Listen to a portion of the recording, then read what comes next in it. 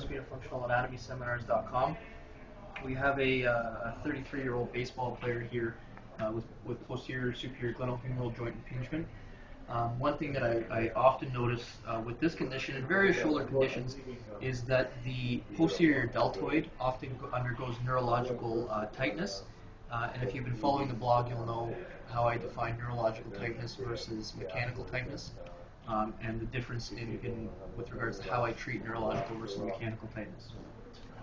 So in this case here, for the neurological tightness, that would be the underlying cause would be neurological. So I often go to medical acupuncture for treatment. So what I've done here is I've just lined up 4 needles into the posterior delt, and I'm going to use a Pointer Plus stimulation unit to try to stimulate the motor points and normalize the motor neuron pool activity.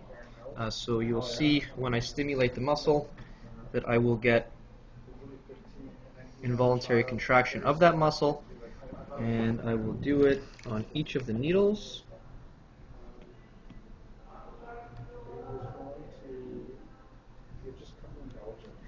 A lot of times people mistake pain in the posterior shoulder for being teres minor pain or on palpation, when in reality the posterior deltoid is the muscle that actually becomes neurologically tight, whereas the teres minor most often becomes mechanically adhered.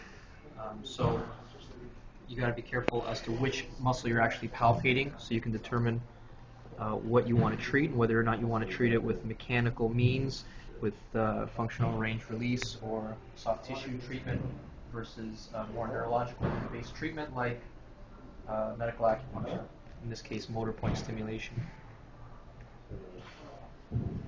Okay, so I will do this for a few minutes on each needle, and then I'll recheck to see if the tone in the muscle is decreased. That's nothing like never.